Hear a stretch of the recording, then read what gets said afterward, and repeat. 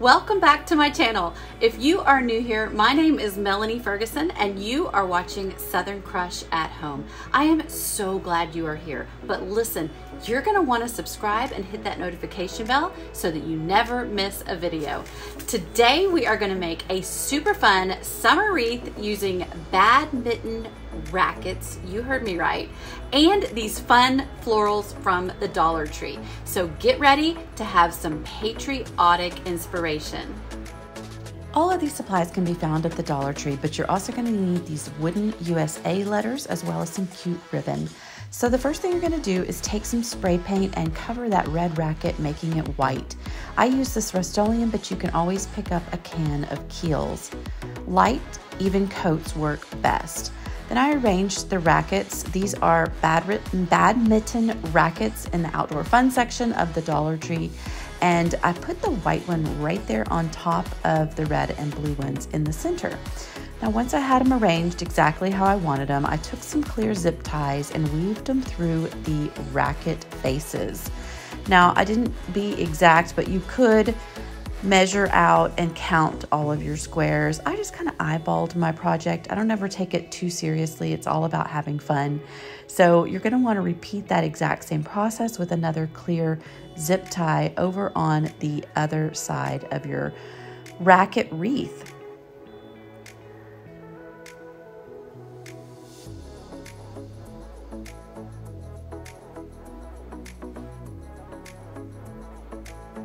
Once I had the zip ties pulled tight, I went ahead and just snipped off the end that was hanging out. And I actually kind of twisted those little zip tie nodules or knots to the back of the rackets. Now, taking the really fun glitter USA letters, I removed them from the backing. They were on this burlap strap with some really loose staples. And I was able to get the staples out as well, just with my hands. It was really simple. But I love these letters. They're pretty much the star of the show. So try to find those. You can use different letters, but those are what I thought were really, really, really cute. Now you're just gonna take some hot glue and position them in the middle of each racket, just like you see me doing here. It doesn't take a lot of hot glue. They adhere really quickly and easily. You're gonna need to kind of position them a little bit underneath the rackets. You'll see here on the end where they will be still in the center of the faces of the rackets. I think they're so cute.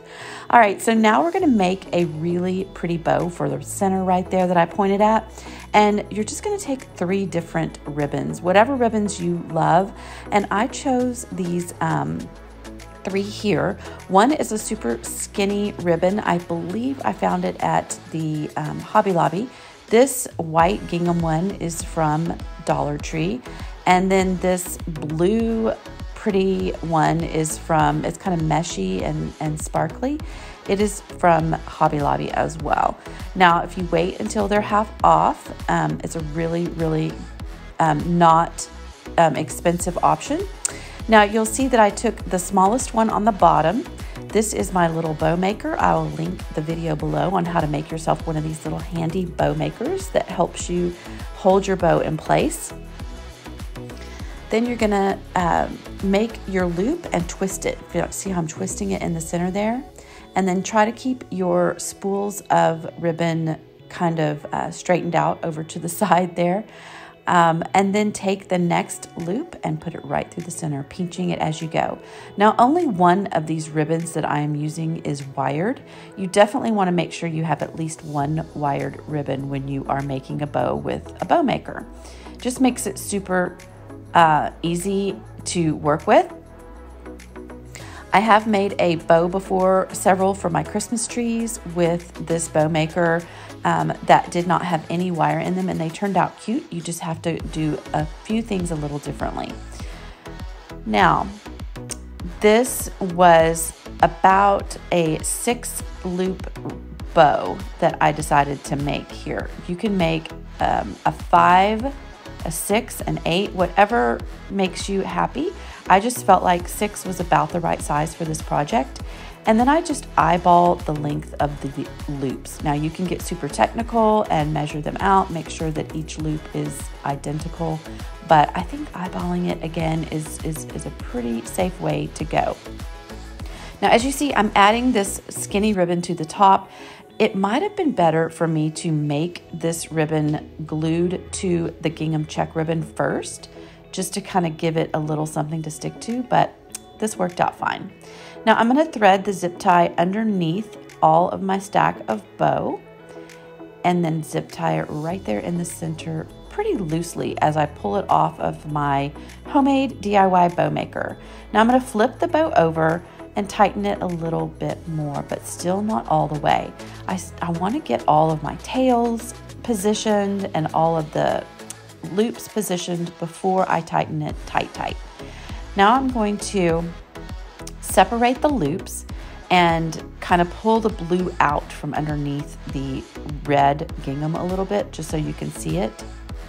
Now you see I was pointing at that skinny ribbon again because it was kind of giving me a little trouble not staying centered into the ribbon, the red ribbon like I wanted.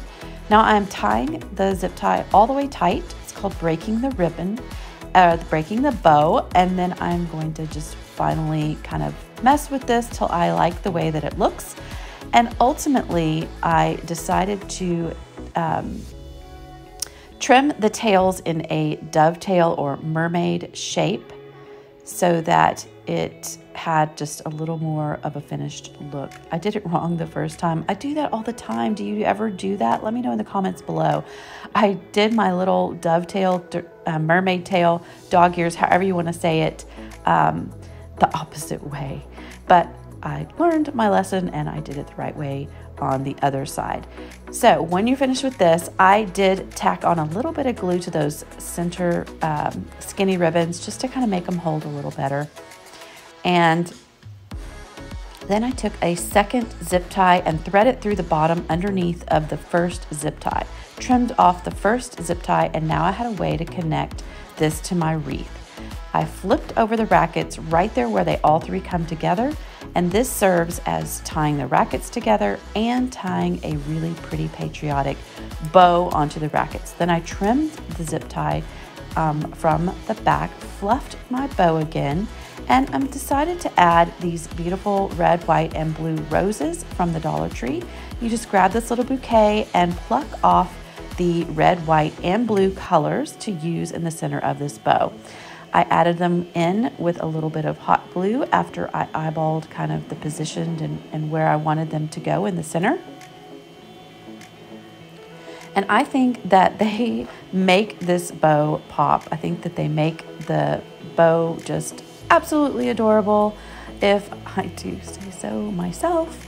And yeah, this wreath just took me by surprise. I didn't expect it to turn out so darn cute, but here we are killing it. So I know that you can do this too. Don't forget to subscribe to my channel and hit that notification bell because I really want to see you on the next video. Leave me a comment and a thumbs up too if you like video tutorials like this, and let me know if you want to see more bows or wreaths or what your projects are you love. Now, this is how it looks on my front door here in North Texas. It is so pretty here for the summertime and all the patriotic holidays. I miss Memorial Day, but we're gonna hit 4th of July soon. I cannot wait. This is one of my favorite projects. I hope that you love it. Let me know in the comments below. And until next time, my friend, stay inspired.